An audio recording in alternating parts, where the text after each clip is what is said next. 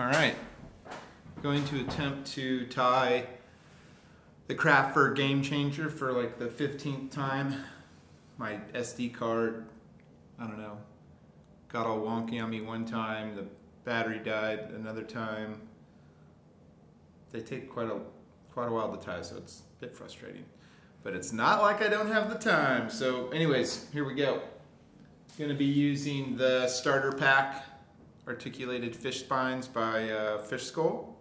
It's got all the spines you'll need to use. I'm going to be using 3 10mm this size, 2 15, a 20, and a 25. So it's going to be kind of a big girl. Spinning it up with Veevus GSP 100.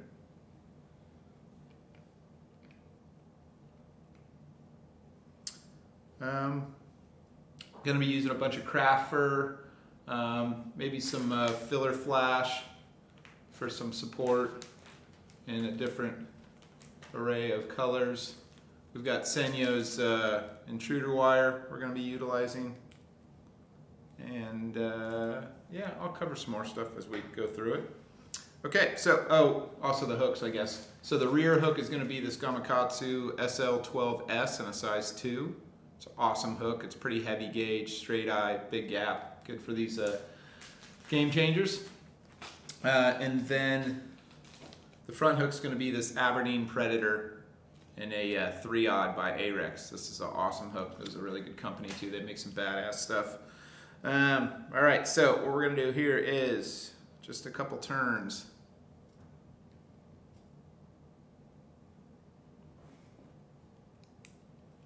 And we're going to start with yellow craft fur in the tail there.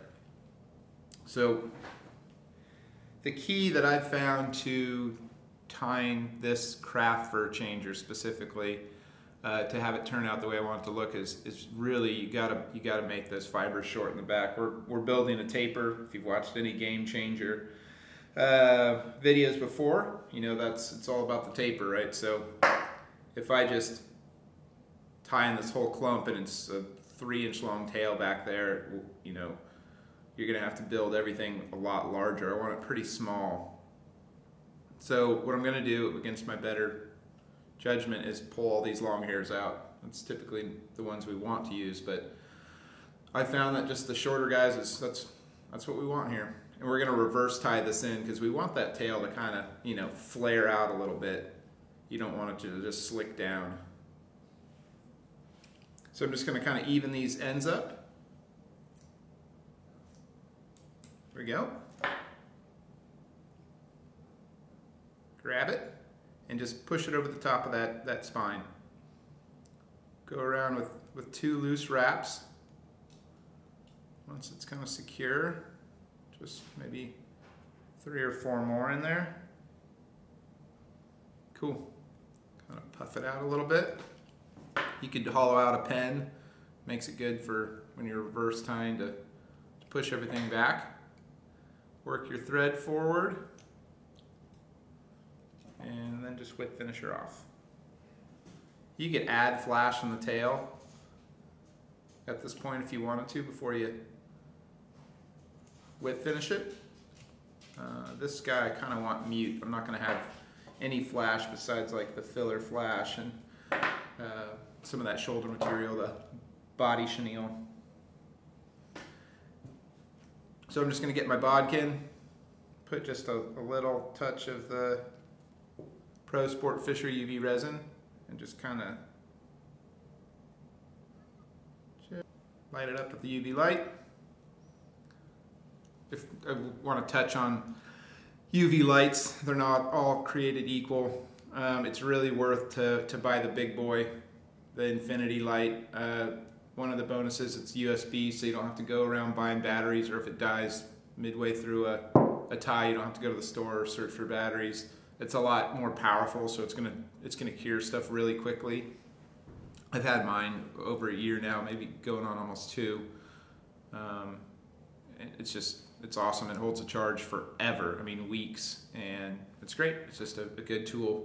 If you tie a lot of flies, I highly suggest that anybody that's coming to the shop knows I'm always pushing the Infinity lights on them, but for good reason. just make tying so much more enjoyable and fast. So we want to get that other connection. We're going to get the next 10 millimeter, and I want to pry this up a little bit. Shouldn't have cut my nails yesterday. It just obviously makes it easier to slide on that attachment if you've got a little bit of a gap there. It's not just so tight. Easy peasy, right? Pop that guy out, this guy back in. One of the tricks to these flies that somebody found out is you have to get your thread base here where it connects back there to the previous one. There's obviously a little bit of a gap, so your fly it allows that articulation to swim around. But they found that sometimes it'll cause it to foul. So if you get some Zap-A-Gap and you just kind of put some up there in that neck of the woods, and then really lightly walk your thread around it. If you reef really hard down, your thread will slide down it. So you just want to close that up about halfway and then back down to the bottom. So we're going to add another stitch of yellow craft fur. So that's the thing about this fly is like there's a couple little steps in there that we'll cover, but for the most part you're doing the same thing, you're just making it larger each time. So I'm still going to pull out these long fibers. I don't want a super long piece back here. This is, you know, the wrist of the fish, so the skinniest part. So it doesn't need to be mega shouldery and huge profile. And so here I'll actually pull out quite a bit of that under fur we were talking about. I don't want it to stand up really big back there yet. And I'll kind of level them out, you know. That's still long. Every time I tie this fly, this craft fur gets shorter and shorter and shorter, and the flies end up looking better and better. But it goes against everything. It's like the majority of flies that I normally tie are steelhead flies, and so you want those real wispy, airy, long fibers. So it's hard to kind of go against years of favoring those. So there we got our little mini shoulder back there, and this guy up front. So take the hollow pen and just push it all back. The bonus of using that Veevus GSP thread, like people have asked me, like, oh, can I just use 6/0 or whatever? You can. You got to be a little bit more delicate, but there's so many with these articulated spine flies and the connections, and you're cutting wire off and on, and there's just so many spots to nick your thread that I used to just kind of break thread a few times going through that fly, and I just got over it. So the GSP stuff is really thin, so you don't really notice it, except it's just really strong. So just touching that thread with the UV, I mean, you can see how quick this stuff cures. It's like I just go around it for maybe 5 seconds total. She good? Third 10 millimeter spine. This guy, same thing, kind of pull that open a little bit if you can. Work, great. Okay, and just gonna completely repeat that process. So if you're one of those people that's just, I don't wanna say impatient, it makes it sound like I'm ripping on you, but if you're impatient, you can just fast forward to the end of this spine, because I'm gonna do the same exact thing. I mean, literally, I'm going to touch it with Zap-A-Gap, I'm going to trim the craft fur, I'm going to tie it in backwards, whip finish it, and then we'll be on to the next one. Cover up that eye a little bit, pull out the long hairs, level it up.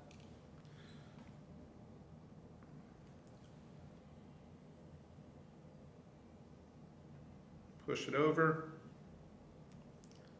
2 loose wraps. Push it back with the pen.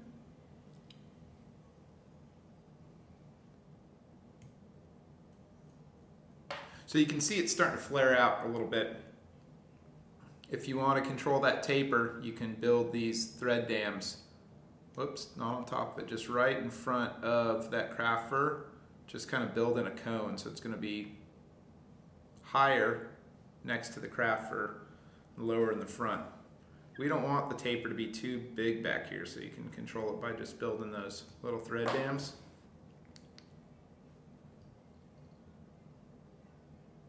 So we've got our rear kind of section, those 3 articulations, keeping it kind of airy. You know, you don't want just clumps of craft fur on there. The stuff moves really good when it's wet, but you don't want just a big wad of it on there.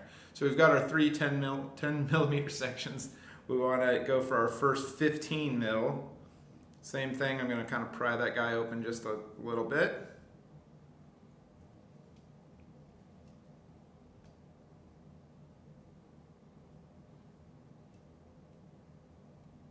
There we go. Okay, so get our thread base. With this flat thread, I didn't really mention it, but just spin it a little bit tends to help it grip. Just give it a little spin beforehand. Chartreuse. Same thing, pulling out all those long guys. Pull out some of the guard hairs. Not all of them. You want to start to build that shoulder a little bit.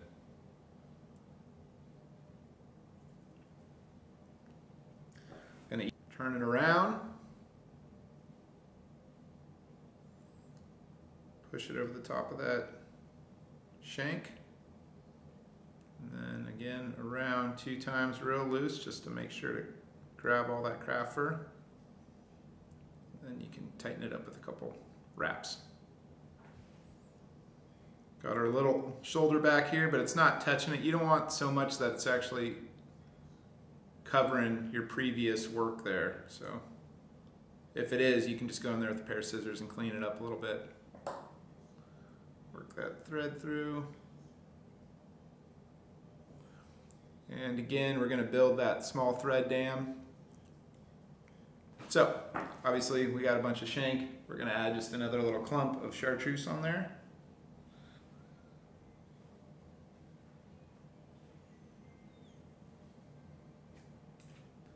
Put it on backwards. 2 loose wraps.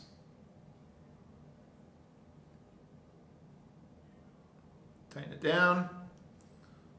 So that one's kind of getting in the way a little bit, so we're going to just a little trim there. So you can see I'm not tying in a bunch, just huge clumps of craft fur. Kind of want to keep it airy.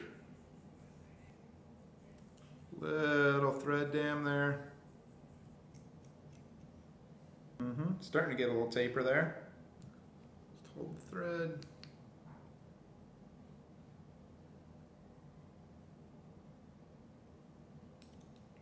So we're going to go ahead and attach our first hook, our rear hook here, and we're going to use that Senyo's intruder wire and get our Gamakatsu SL12S short. Get him out of there for a second. This guy in. Get a thread base on here.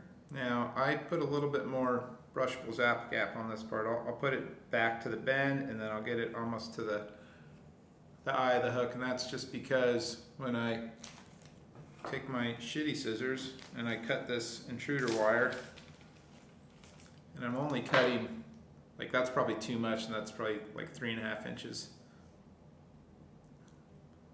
I'm going to lay it down right on top of that hook, and so it just helps it kind of stick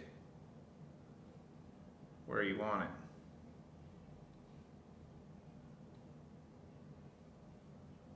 Wrap it back. And here you actually want to go down the bend of the hook just a little bit.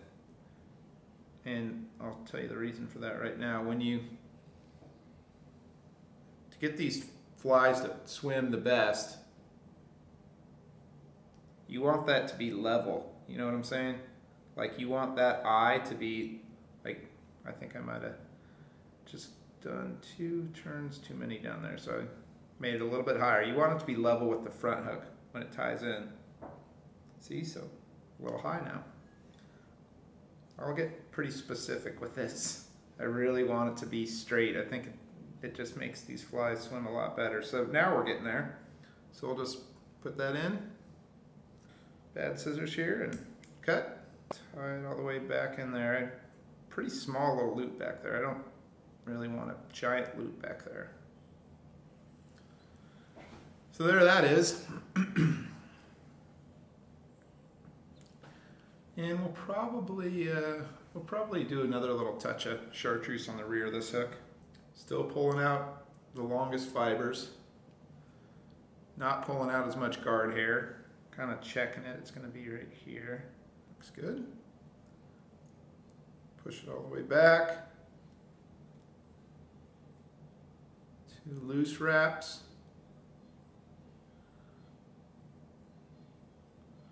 Sure it's all spun around there. Tighten them down. Use our pen to flip it. Go ahead and build that thread dam in front of it to your liking, how you want to taper this.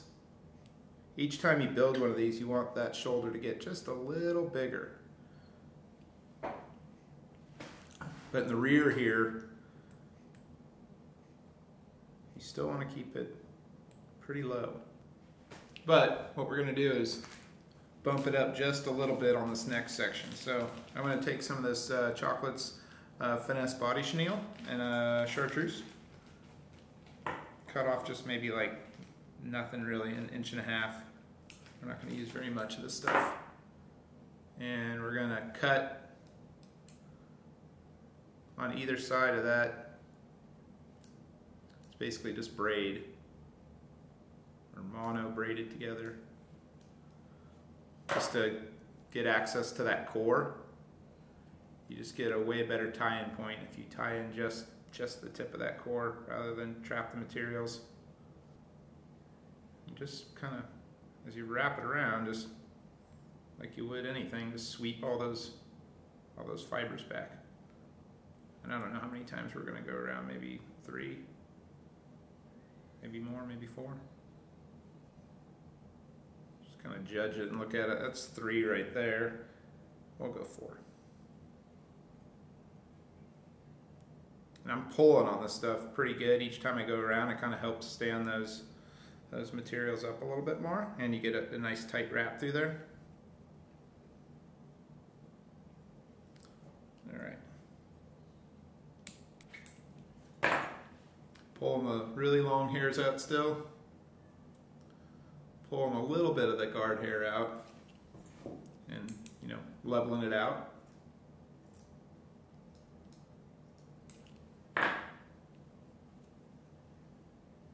That's going to look. That's going to be our first real big step up in the shoulder. Everything else has been pretty gradual. You don't want it to be crazy big, but definitely we're hitting like the midsection of a fish. That's what we're kind of trying to mimic here. So 2 turns, pull tight, 2 more, we're good.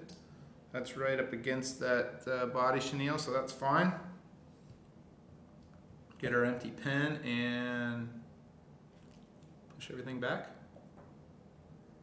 Work that thread through. And build that cone. So you can see without it, it's already trying to come back over itself. Build that thread dam. Like I said, about medium pressure on pulling down on that thread. I want it tight in there, but I don't want to just rip it through the other threads layers, and that GSP definitely will. So now we got our little shoulder kind of helping prop up that craft fur.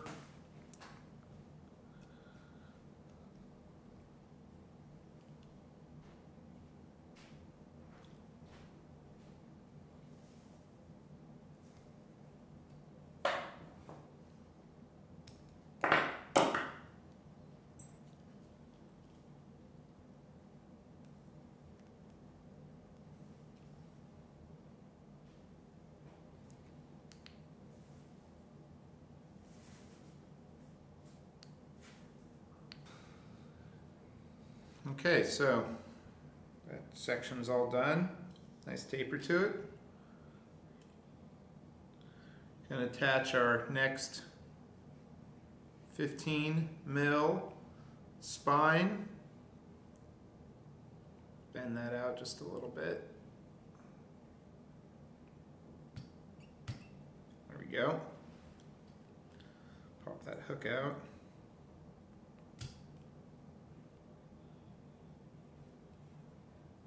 Get our thread base going. A little bit of zap. And back on that gap a little bit. And just going to fill that a little bit, like halfway, and back down to the bottom. So we got yellow and chartreuse. We're going to move to the new color. We'll go to that kind of fiery orange. We just got like a little orange estes there. That will do like the chartreuse section. We'll prop that second clump up a little bit more. So, pulling out the really long fibers. Like I said, it's basically the same thing over and over with this fly. So you get a lot of practice, which is nice. Those, I'm guessing, are a little too long still. Shorten them up just a little. We're going to take this clump, turn around backwards, over the shank, 2 loose wraps. We're good. Tighten her up. Take our hollow pen, push it back, get that thread up there. Whoops, don't go over the materials. Make a small thread dam, allowing that taper to build up a little bit. And then we're just gonna take about 1.5 inches of that orange estes there. You can use chenille or whatever. It's not super specific to that material. Just do maybe 2 or 3 wraps right in front of that craft fur. There we go. Leaving some room at the head there to add that second clump of craft fur. Cut our second clump of craft fur. Leaving a lot more of those guard hairs in on this chunk. Just to continue our taper. Flip it around backwards, push it up onto that estes. 2 loose wraps.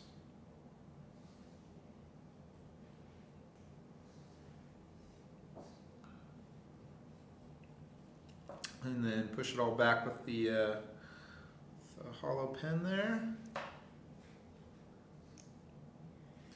This is one of the reasons I like this GSP.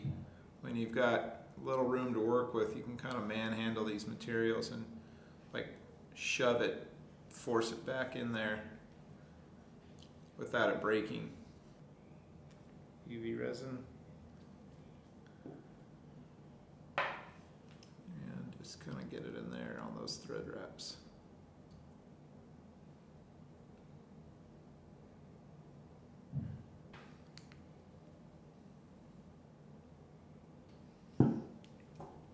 All right, so that's our 15 in front of our Kamakatsu SL12S short, size 2. Getting a little bit bigger of a taper there. Starting to come together. And now we're going to throw on that 20. There. Same thing, thread base.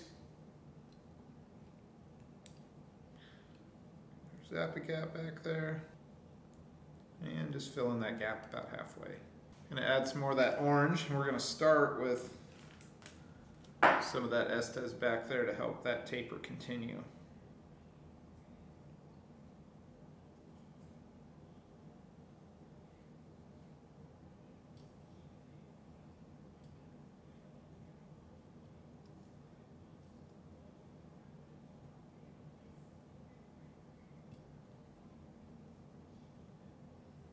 about halfway, I'd say.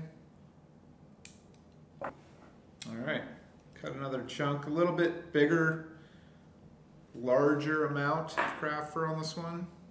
Just start to build up that taper even more. Still pulling those really long fibers out. We don't want those in there just yet. Put it in there. Around twice. Pulling everything real tight, make sure it's in there. That's a nice little shoulder right up against that Estes. That looks good. Take our hollow pin, push it back.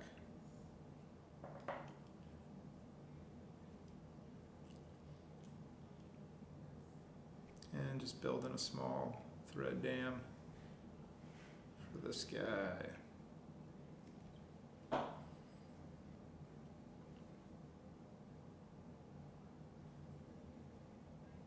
The nice thing about craft fur is if you accidentally make one too thick, like that's kind of borderline, the one in front, you can just go through and just pluck it out a little bit, thin it out, make it shorter.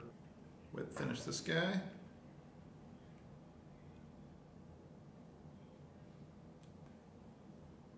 Add our UV resin in there, light it up. Orange section, done. So now we're going to attach our front hook, and we're going to use a 25 mil shank, but what we're going to do is we're going to cut this eye off just using a pair of dikes or some pliers that have cutters on them. We're going to attach that to our fly, like so. And then we're going to take this out and pop our Ahrex Predator 3 odd in the front there.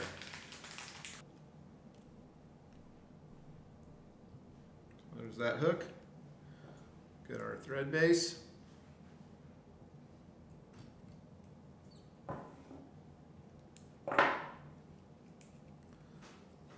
Put our Zap-A-Gap there.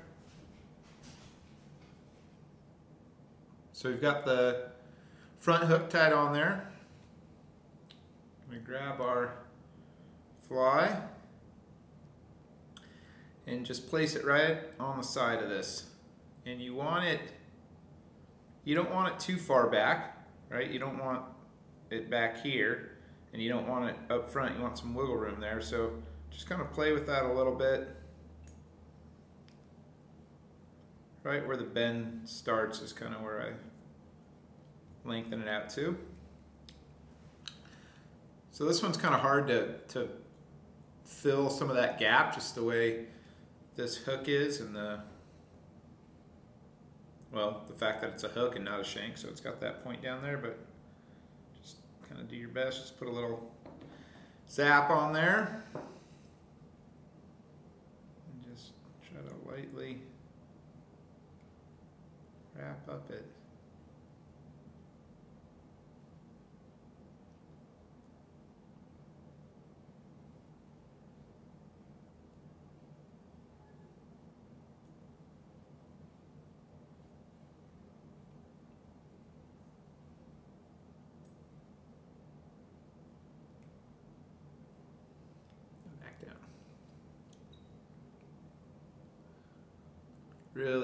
Really tight wraps here on this connection. I haven't had any of them pull out, but just to be sure, just really tight. And then I'm actually going to use UV cure on this, so I really want to lock it in there. Not a bunch, you know. I don't want a thick coat of this, so I kind of just put some on and kind of mash it around.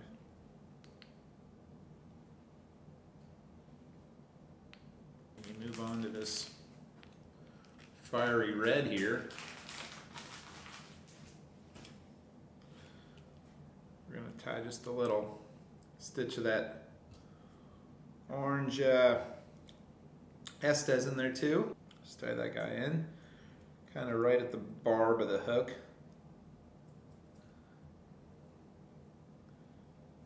Wrap this guy forward.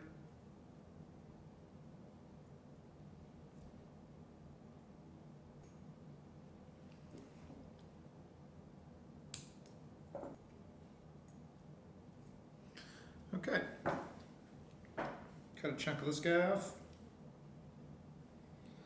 A little bit thicker of a chunk of craft fur here, just to continue that taper. Still pulling the really, really long ones out of there, but leaving those kind of medium length ones in. Just getting a little bit longer there. So let's see.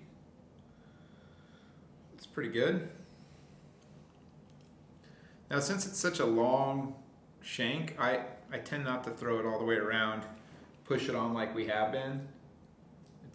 I don't know, I haven't had real good luck with that when it's really a longer shank like that. So we're just going to put it on top. Still 2 loose wraps there. Before we tighten it down, we're just going to kind of spin it around everything. Make sure it's all kind of equal around there.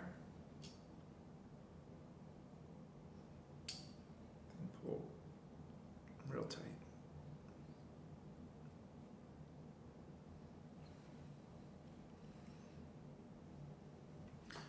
Take our hollow pen, push it all back.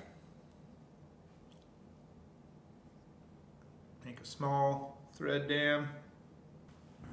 We're going to do another one of those. Since we're kind of getting near the end of this fly, I'm going to start to let some of those longer craft hair pieces stay in there. So, like that's really long. We're going to still take those extra long ones out, but we'll probably keep those in. Hardly pulling any of that under fur out. Now that we've come forward a little bit, we can go back to just pushing it all the way up. Around twice.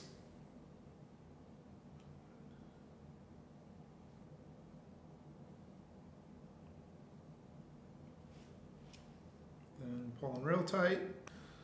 So that's kind of bumping into that guy a little bit more than I'd like. So we're just going to kind of come in there and just so it's not just overlapping it. You want all that stuff to be moving kind of independently. But you still want a shoulder there.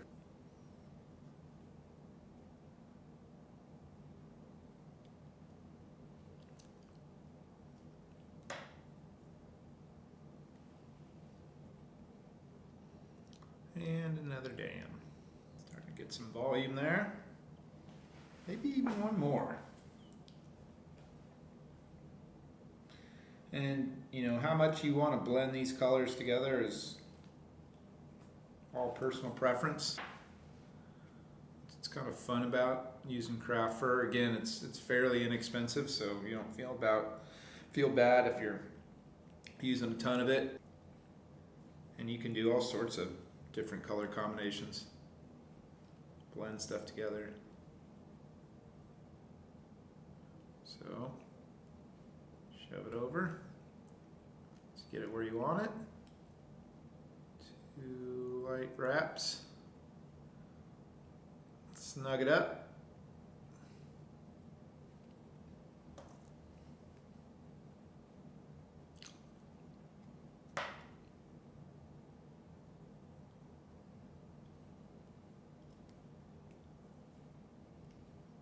And another maybe smaller thread dam here. That looks good.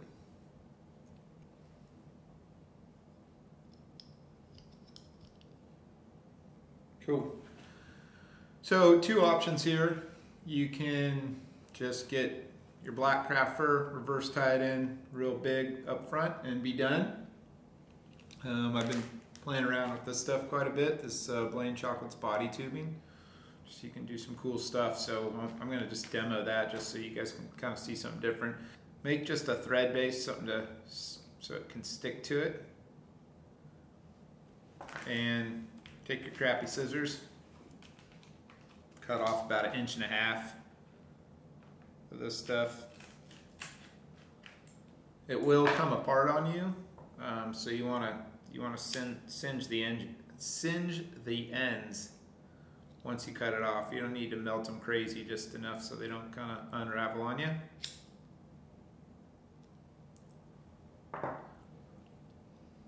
And then you want to put just a little layer of Zap Gap on that thread. Because this stuff's pretty slick, it wants to spin a lot. So go ahead and just pop that guy on there.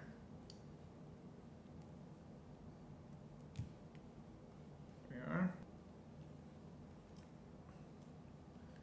Give it a couple turns. This stuff's pretty slick, so it wants to spin on you. So just get your Zap Gap again. That will help it kind of lock in place.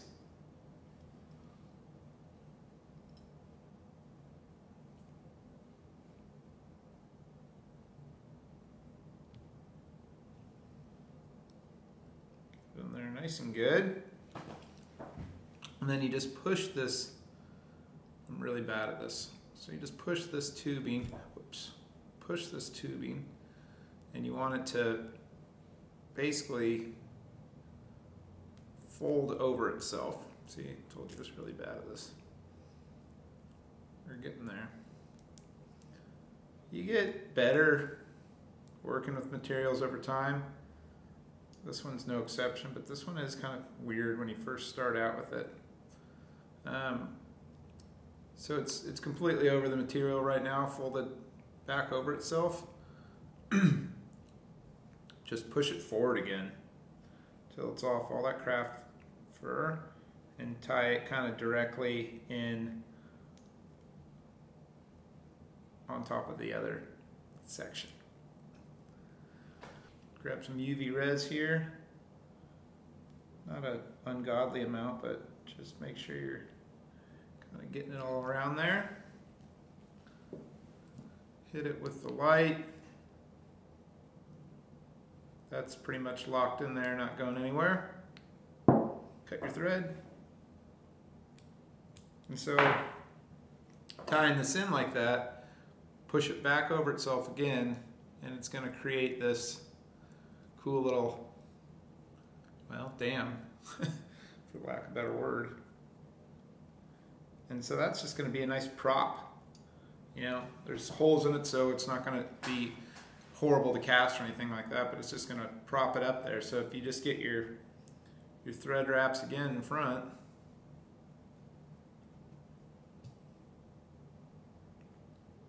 just really helps it keep its profile over time. You know, you fish these flies a bunch and they're just going to get matted down more and more and more. This just helps it kind of keep its original form a little bit better. You could have added a thing of black craft fur and then this to have it a little bit closer to the front. So if you stick eyes on it, you got something to push. It's not that big of a deal here. What I'm going to do is use it to kind of prop out my pec fins. And I'm just going to use a couple feathers off a hen saddle here. And as far as pec fins go, it's really dealer's choice. You can use, there's so many different types of feathers that you could use anything that looks like a pec fin. You could use 3 or to 6 or a bunch of crazy legs or little rubber legs. Just cut real short, like, you know, 1 inch or something like that. Just stick them out the sides, or you can use natural feathers like this or whatever. It's kind of just experiment. I do like my pec fins rather large though. I feel like if you're going to put it on there, let them see it.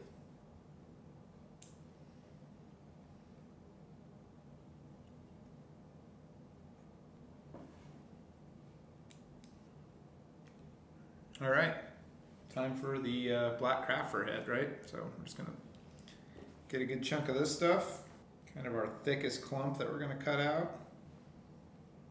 I'm still gonna reverse tie this just because I like the way the guard hairs are gonna be turned around and I don't have to trim them, and it makes kind of a cleaner head. So, like so, push it up in there. Still 2 loose wraps around. Let everything kind of set where you want it. Then you can pull pretty tight to cinch it in there. Any little fibers that didn't get trapped in there are going to fall out. Kind of spread that around equally. And our last thread dam, not very big. Just kind of want to angle those craft fur fibers back. You can see I didn't have to use that much craft fur up front because I got that body tubing in there. So it really adds mass without a bunch of material, which makes flies easier to cast, and I think they swim better, just breathe a little bit easier. Tapers in there. We might add just one little more clump in there though. Tying it in reverse still. Just pushing it on there. Around. And around.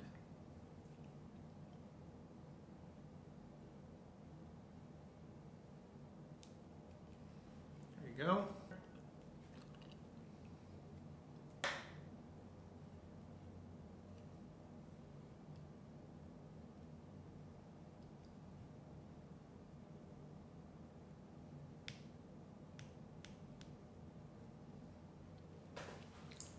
Works. Try to get everything back so we can just get our whip finish in there. What I'm going to do is that same trick where I'm just going to put some UV resin on the thread.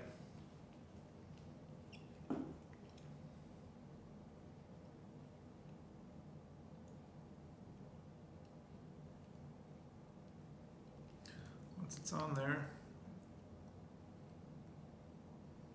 Don't worry about a whip finish because that's not coming off. So that's it. That is the craft fur game changer.